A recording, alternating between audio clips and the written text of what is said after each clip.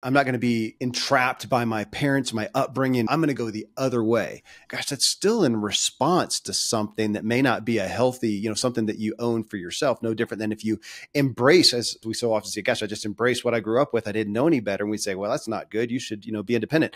And over here on the other side, I say, yeah, well, people are either embracing or they're rebelling. Either way, it's the catalyst of something that they're taking off from.